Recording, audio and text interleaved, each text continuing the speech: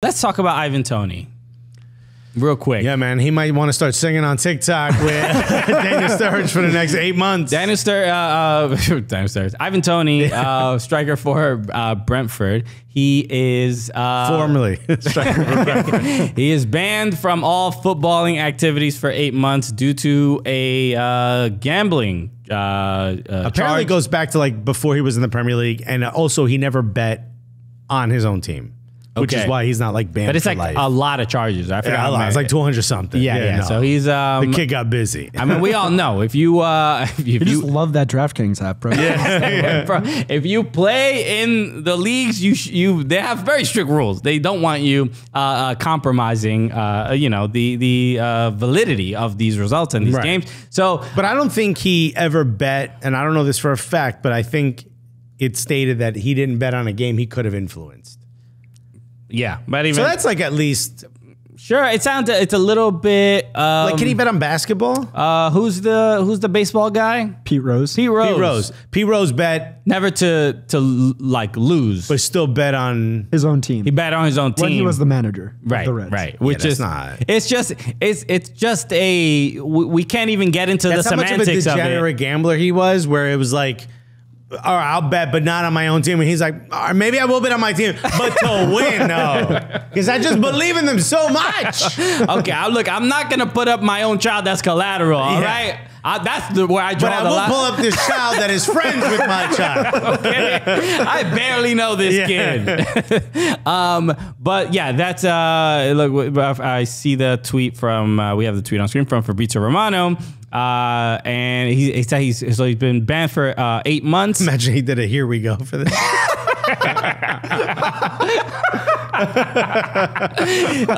Also fine. He's also been fined £50,000, which is whatever.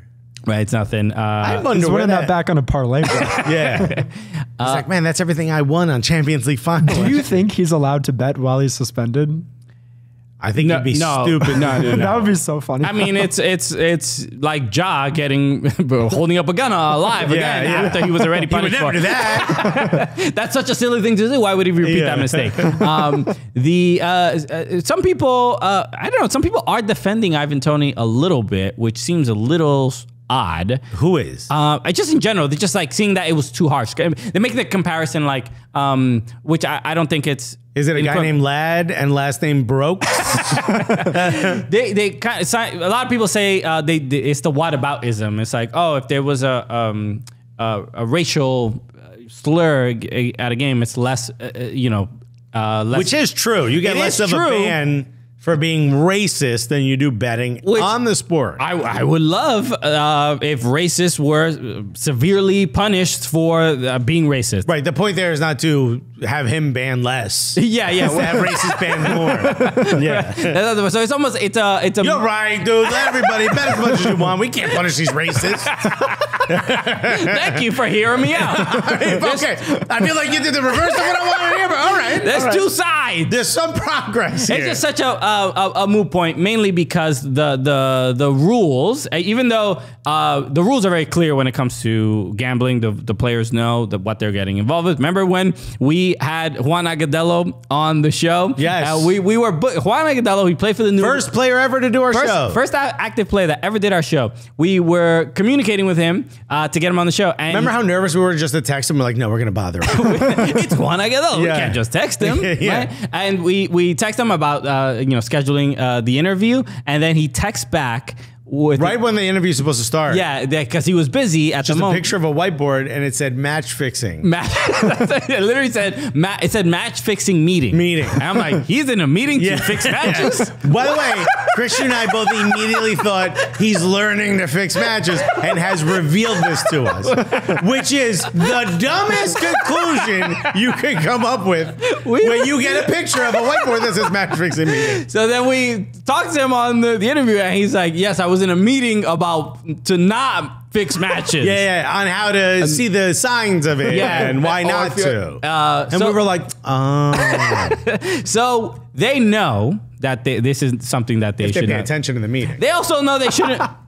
They also know they shouldn't be racist as well. I mean, but That's an important. I just want to make sure that's clear. They do know that, and sometimes they don't do that. But when it comes to the main issue with gambling, players that gamble in sports, is that racism doesn't necessarily mess with your boss's money. No. Yeah, so when you mess with their money, they're like, Right. Hey, whoa. Never even heard of. I've never seen a racist. Right. You know what I mean? They don't know anything about that. Racism? Never heard that one before. In fact, I think Ivan Toney's lawyer told the judge, let's knock this down to a lesser charge of being an anti-Semite. Okay, I'll take the deal. Yeah, Your we'll Honor. plead. We'll take a plea. Just get traded to the Dallas Mavericks. So that's the main thing. So that is why the penalty is going to be harsh, because and it's not surprising. Yeah. So I don't know all the details. I haven't heard Ivan Toney's side. A lot of He times released the statement, but it was very Chat GPT. right. Yeah. It's a little John Morant. I just found out I think they're gonna appeal. But I guess the question I have for you is, he's 27 years old. His contract runs through June 30th of 2025. So essentially 2 years left on his contract. Next season would be the time you want to sell him. At 28 years old, peak. He's valued at 50 million euros. He's great. He's a great player. He's a great player, great forward. He's valued at 50 million euros. He's potentially your backup, number 9, for the England national team. What do you do with this guy? Do you sell him? Who's going to buy him, knowing he's banned until January of 2024? I really wanted him at Chelsea. I'm not going to lie. He's Before good the enough. game came out. How many players? There were players in the hallway. How many more players do you need at Chelsea, bro? He is that good that people are going to look past this stuff, I think. Oh, he's going to come up I'm with. saying that he's missing a huge chunk. I know, but I don't think it's going to hurt. It's going to hurt his transfer. It's going to hurt Brentford more than it's going to hurt Ivan Toney. That's all I'm saying. Yeah, all right, I agree.